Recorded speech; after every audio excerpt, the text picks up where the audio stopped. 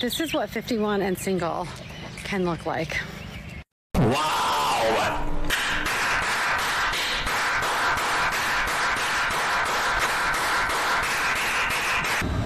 Why do they always ask, what are you looking for? Also, I spill iced coffee. Please don't mind that stain. I'm looking for a husband. I'm old. I'm 41. I'm obviously looking for a husband. Quick! Get out! Get out of here!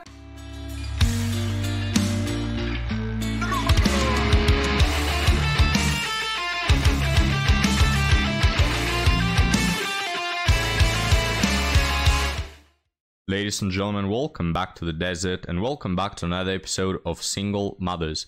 And for our latest story, we'll take a look at a guy that is just stepping onto the dating scene and all the amount of money that he has wasted. It's quite interesting and there are a lot of things that can be learned. But now, gentlemen, let's not learn for now, let's just have a laugh at these women and let's start with this piece of cake right here. Okay, let's talk dating as a single mom, because this is a question that I get asked very, very frequently. Carla, how do you date as a single mom? Carla, are you dating right now? And as much tea as I'd like to give you guys, I'm currently not dating, but I don't know, my mindset with dating is like very, very relaxed. I kind of flip-flop back and forth between wanting something serious and then wanting something fun. I don't know, it seems like a... Yeah, translation is getting pounded by all the top 10% of men. That's what she meant there. Really weird topic to talk about because I'm super private when it comes to all of that. I know exactly what I want and I know that I don't want to settle for anything, because the way that I look at it is, if I didn't settle for my kid's dad, why would I settle for another man that isn't their dad? I feel like now that me and the other parent are, you know, co-parenting here and there, that I will have more time. But I will say that even if I start dating, I would keep it super private just because that's just the way that I am. One thing that I do know for certain, 100%, is that I will never bring a man around my kids. I'm just really protective of my kids and I never want to bring anyone around them that isn't going to be in their life. So yeah. Yeah, guys, she's so traditional. She's so reserved. You know what I mean? By going and sleeping on with a lot of men, quote unquote, for the fun. Now, you can do that, right? I have no problem with that. Everyone is allowed to trash their lives in their own ways. My problem is that these women, guys, they look at what she said, right? She said, I won't settle for a man who is not, you know, good for my kids, good for myself. So to the men that don't care to remember my name, I'm spreading my legs for them. But the men that, you know, I want to commit, oh no, he has to play the long game, right? He has to provide. He has to take on all the responsibilities and all the problems of that come with relationships. But to these all other guys that are not moving their little finger, oh yeah, I'm gonna give my kitty to them. It's just make it make sense, guys. Why will anyone commit to this woman when you can have the milk for free? All right, it's just so bad, guys. Such a bad approach. But now let's move on to this other woman here that is gonna share her stories as well. So I made this random goal that I would go on at least 50 dates over the summer. It's just kind of a number that I pulled out because I'm always reluctant to go on dates and have probably been on 2 dates in the last year. Oh, so same as men. That's how many dates the average man gets. Guys, it's crazy. 50 dates in one summer. This... I tell you, there are guys who are extremely well looking and jacked and all that. They don't have that amount of options. And this is a single mother. She's mid-40s, as she will soon enough mention. And this is the amount of dates that she has. It's just crazy. And so with this, I thought maybe I should document it and share it so you can learn maybe from my experience with dating and the disasters that I've had to endure, and hopefully you can learn from that. So the qualifications that I'm using for the dates, I don't really have a specific age range. I keep it pretty open. I've dated guys younger. I'm 43. I've dated guys younger than me. I've dated guys older than me. It all just depends on the vibe. I won't date a guy that I'm old enough to be his mom, but I will date somebody that's a little bit younger. also has to be somewhat educated. I have my doctorate degree, and so I want to be able to have some conversations with them, stable job, because it's something that's important to me. I have 2 sons, and I want to make sure that if I do get involved with somebody, that they're at a stable place in their life, because that's important to me and my kids. Let me just mention the whole independent thing. Now, this woman has a doctorate degree. She's probably earning a lot of money. She doesn't need more money, but she wants more money. She wants her husband to make more than her, and she also wants him to provide. Now, this is what I tell you with the whole, oh, I'm independent, I have my own house and my own car and my own job. It's like, men don't care. We're not going to see a penny out of that, all right? And we don't want to either, me personally. But yeah, that's the thing. When they are independent, guys, you don't see none of that. You still are expected to be the traditional providing one. So I've been on 2 dates so far, and the first date guy was very nice, extremely educated, super intelligent, very successful, and seemed very stable, is working for the government and things like that. Had a couple of businesses that he was running, but he had 13 kids. Yeah. And I thought he was joking when he told me that, but he was not. He was 54 years old and had 13 kids, 4 of which were still living, still under the age of 18. And so still 4 that I guess I would have to interact with or whatever, but all of the rest were adults. That was kind of a deal breaker for me, because that's a lot to kind of commit to, and so that wasn't something that I wanted to continue. Very nice guy, though. We have a Genghis Khan enthusiast here with 13 kids. What's the problem, though? You're a single mother as well. Like, what's the matter if they are 13 or 25 or 2? What's the big deal? They're not even living with him, and he is rich and probably well looking. I don't see the problem here, guys. Like, she has a problem with men having other kids, but you should not have a problem that she has 2 kids. Well, alright. Second one was married and didn't tell me until I was there. He just kind of nonchalantly said that he was in the process of moving out and trying to find a place to live, and then told me that he is still living with his wife but is planning on moving out. And so, of course, that is a big deal breaker for me. I will keep you posted on my third one. Yeah, so second one, not successful enough. Sorry, mate. You don't have your own house. You don't have your own car. Sorry. See you next time, right? It's crazy that at this age, with 2 kids and a divorce, she has these expectations. And she meets guys that, like the first one, right? He was successful, owned multiple businesses. Still not good enough, guys, for her liking. Hilarious. But now, guys, let's move on to our last TikTok before the Reddit story. And I want you to imagine what an environmental activist looks like. All right, I want you to put it into your brain, put it on the big screen. Think of what a environmental activist might look like. And now see it on screen. Are you ready?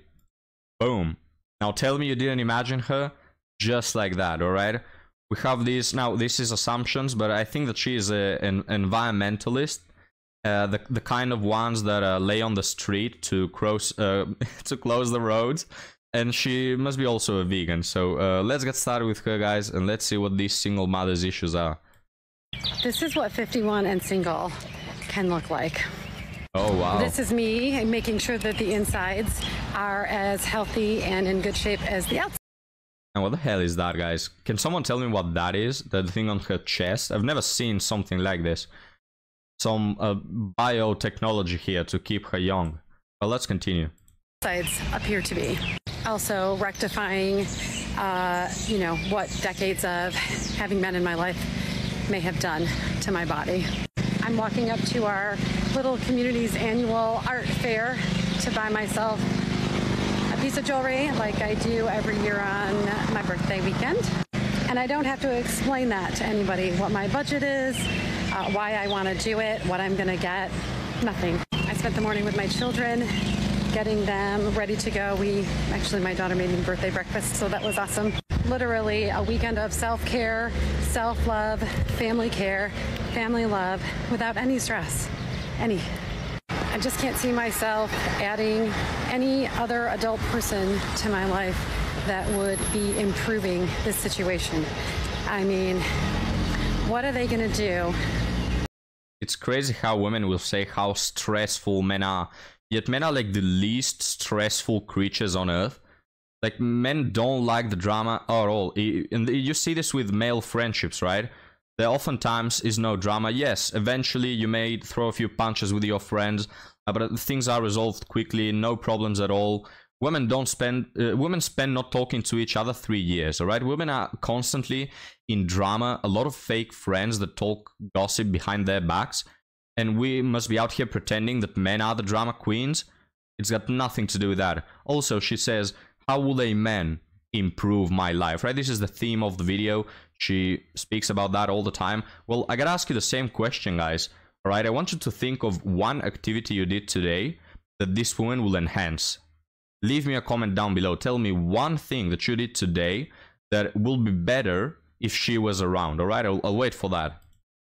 What would they do to make this better? Would they be asking me to help them do something, or having me justify why I'm doing what I'm doing? Because that's not better. Would a man join me at the art fair, walking through it, having a great time, and saying how appreciative he was that, you know, he got to join me in an event like that? Yeah, because that's absolutely what a man will say.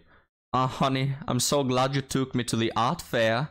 I'm so appreciative of you. That's the words of literally every man who is taken to an art fair. All right? I just simply don't get the point here. Why do we have to like art fairs? For me, they're extremely boring, right? And I don't know, would you be entertained if we took you to a, I don't know, truck race or something like that? You probably wouldn't, right?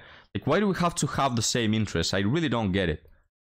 Or would he be like the Costco men that are like, 0% want to be here? I just don't feel like I want to be dragging somebody somewhere to do the things that I love to do. Then don't. Absolutely can be in my own space, and I'll probably run into some friends and neighbors down here, but other than that, just stay in my own space and enjoy the day. My appreciation for all of the art that I'm about to see, and how long I want to stay in that booth and look at it and talk to the artist and examine things and try things on, is all mine. It's all mine. I'm so excited and happy after so many years of either not going, not participating, or going, but going to only the parts that somebody else was okay with. All right, so here we learn an interesting part of the story, which apparently this man, whenever there was an art fair in town, he locked her in the basement, all right? And she told him, please, I want to go. And he said, no, you're not going to go. You're not going to do that. And he locked and threw away the key, apparently, because this woman was banned from going to art exhibits when she had a husband, apparently, all right? That they weren't bored about, that I didn't have to justify, or it was too expensive, or, you know, whatever, or. I look younger now than I did 10 years ago when I was suffering and knew I needed to leave, that my life actually depended on it. Yeah, so this is why she got a divorce, right? Because the grass is always greener, because husbands are annoying with their demands, which men have two demands. They like to eat and they like to F. That's what men want. They really don't want anything else. All right? Women are the ones that have a list of 500 demands, like stupid art exhibits, that they want you to go and appreciate, even though you probably don't like them and find them extremely boring. Like most men, she says, oh, Costco. Yes, we are painfully bored to go with you looking for clothes. It's extremely boring, guys. Like, does someone enjoy it? And there's no problem if you enjoy it. It just so happens that most men don't. We don't like to go there for 3 hours looking at clothes. It's so uninteresting. What do you expect us, man? It's like, geez, allow men to be men. We have different interests. This woman expects us and her ex-husband to have all the interests that she has because she wants to share her life in this way. Well, I'll tell you what, when your man gets back from work, he doesn't want to yap for 2 hours about his day, all right? He just wants to sit on his butt, crack a cold one open and watch football or TV or something. That's what he enjoys. He doesn't expect you to be the same, and he doesn't like it when you are yapping 3 hours into his ear about that one conversation you had with Dave at work that really wasn't that amusing. He doesn't like that, but he probably did because he cares about you and he loves you. Yet you have a problem with doing the same thing for him, right? I mean, guys, this is like with kids. When kids make a drawing about something and some scribblings there, it's trash, right? It's just trash. Its artistic value is 0, but it's your kid, so you're happy, right? You say, oh, wow, that's amazing. I'm going to put it on the fridge. That's what you do when you love someone. And you like the picture, not because the picture has any value, but because it makes the other person happy. And it's the same with marriage. You don't have to necessarily like all the things that they do. You just find some common ground. You find the, you know, healthy middle where you don't get to go through art exhibits for 6 hours, but she also doesn't get to go alone. You go with her and stuff like that, you know. But this woman, guys, understands nothing about that. This is the type of woman that is so self-absorbed and wants everything to be revolving around her, the whole universe. And if it doesn't, she'll get a divorce from you. Reason for divorce: this man wasn't literally me and didn't appeal to all my needs. Disgusting. Didn't know so much at the time until I left how young I really am, how healthy I really am, how mentally stable I really am, as long as I focus on me. That includes my priorities, which are my children and my career and my home, my friends and family, and 0 other people's desire for me to put myself second for their adult needs or wants. I take care of my own adult needs and wants. So I'm certain that there is a human being out there that could actually absolutely make this day better. That's an invitation, but I just don't see it as likely. Not really, madam. If you think that it's possible to please you, let me tell you it's not. It's impossible, guys, to please these women. And this is why you should not even deal with them. Because they're just gonna divorce you the moment you don't appeal to their stupid needs. The moment that happens, they'll just get out. It's like a parasite, you know? They stay with the host when it interests them. When it doesn't interest them, the host dies and they just move on. Just like this woman. And I'm not really looking. I am not really interested in the effort that it might take to hoop jump through the part where we know whether or not it's going to be great. Just don't. So after today, I will be more sunned. I will actually be younger than I was when I left the house. And she doesn't look obsessed with looking younger at all, eh, guys? It doesn't seem like it. She's not obsessed with her youth vanishing at all. Nah, we'll leave this environmental activist in the past, guys. Let her be happy with her 7 cats, her boxed wine, and her art exhibits, alright? She's happy with that. She's so enthusiastic. And she doesn't deserve to be with another person, to be honest with you guys, because relationships just happen to be, you know, between 2 people, not between one people. Between one person who is a parasite and another that just happens to be the host. Alright, but this is the mentality that a lot of women share today. They feel like they are the prize, and they make it look like men are so, men with their 1,000 demands. No, men want to get between your legs 3-4 times a week, and that's it. Like, that's really it. And for you to not be too much of a pain in the back. That's what men want, nothing more. Alright, don't make it look like we have 4,000 demands. Now, guys, enough about this woman. As I said, let's switch on to our article story, which is a guy in he's 22 and he's sharing his experience. Dating is expensive and exhausting. Welcome to the club. Perspective of a 22-year-old college student. I've recently started dating at around December of last year, and I wanted to give my perspective of things and how it has been going on as lately. My last long-term relationship was around 2019, pre-COVID, and it unfortunately ended due to the pandemic, family issues, moving to a different state, and all sorts of clusterfudge that happened all at once. Also, due to online community college, making both friends and dating kind of stop during this time. So we were all there.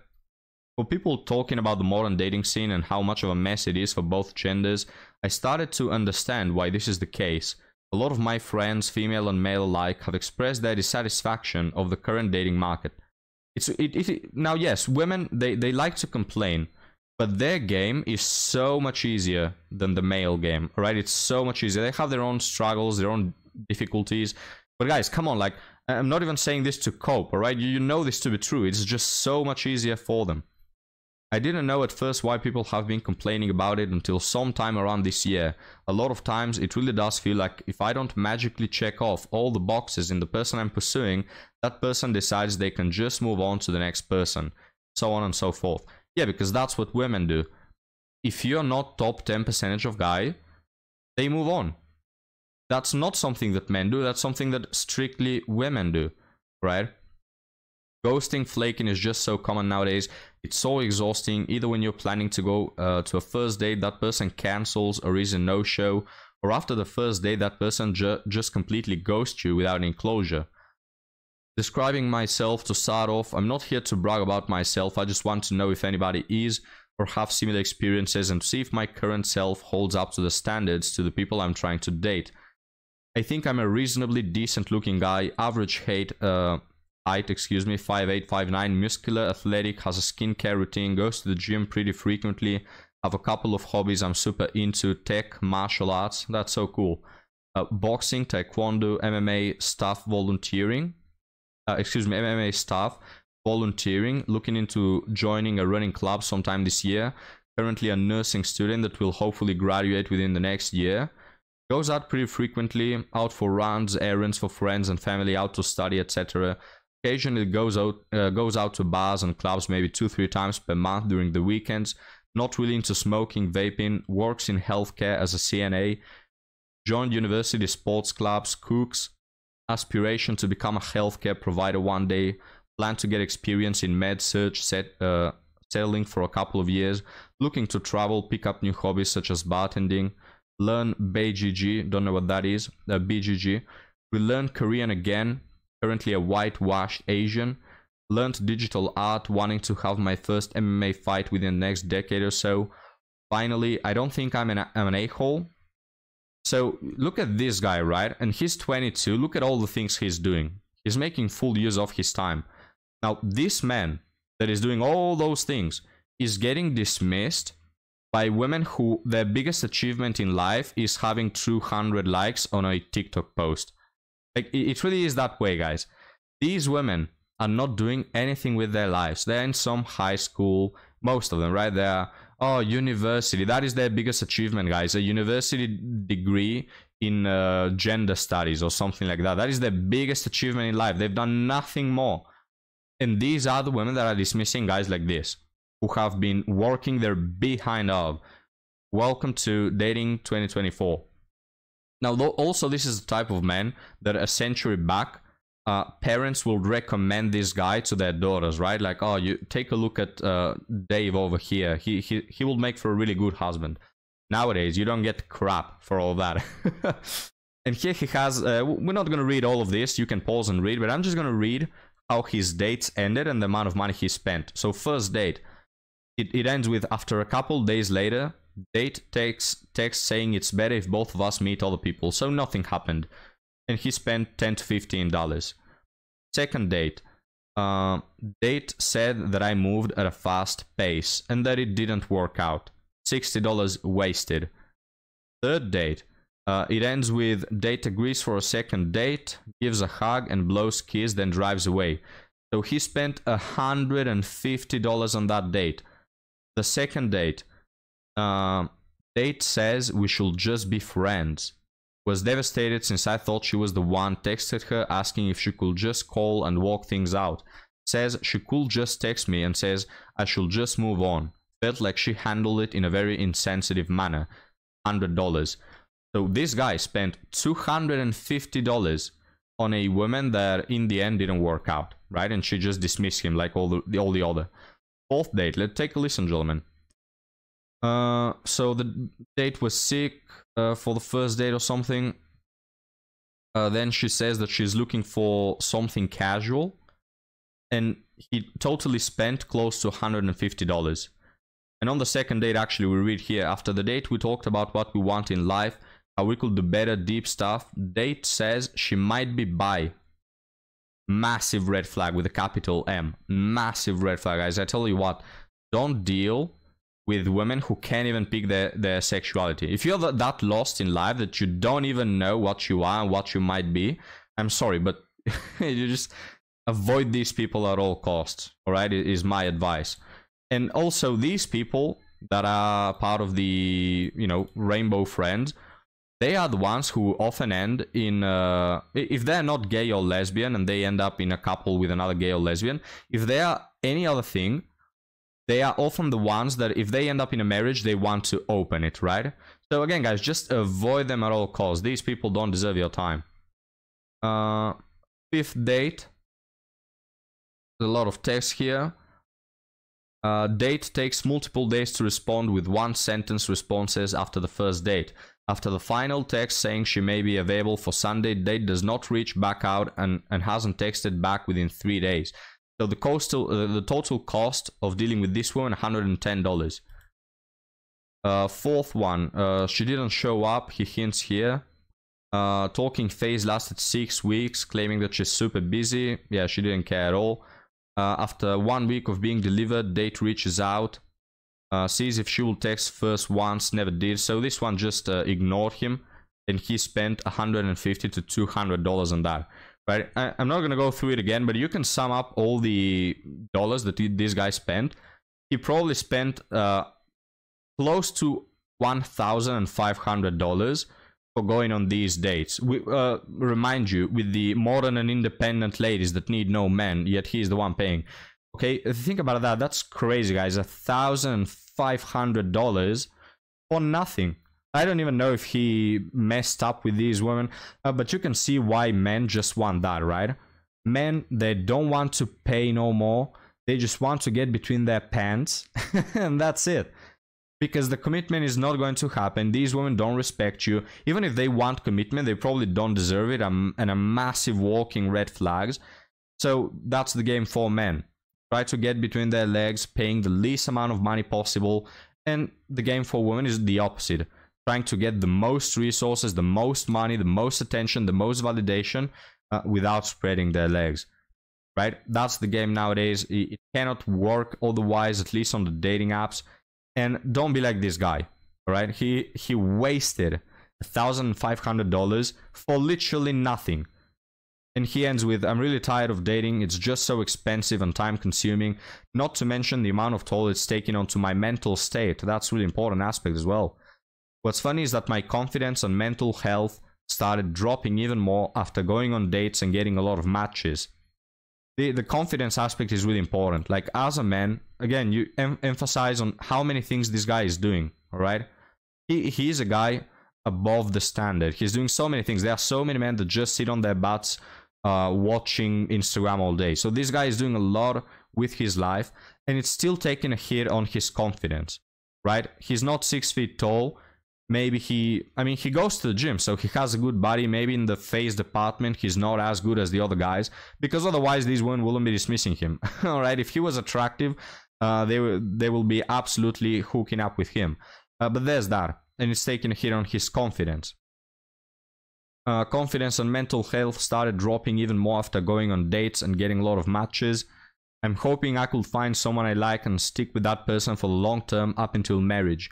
I feel like I've done everything I can in my dates, but I feel like if I make a tiny little mistake on that date, it's a no for the other person. And we'll end on that thought, gentlemen.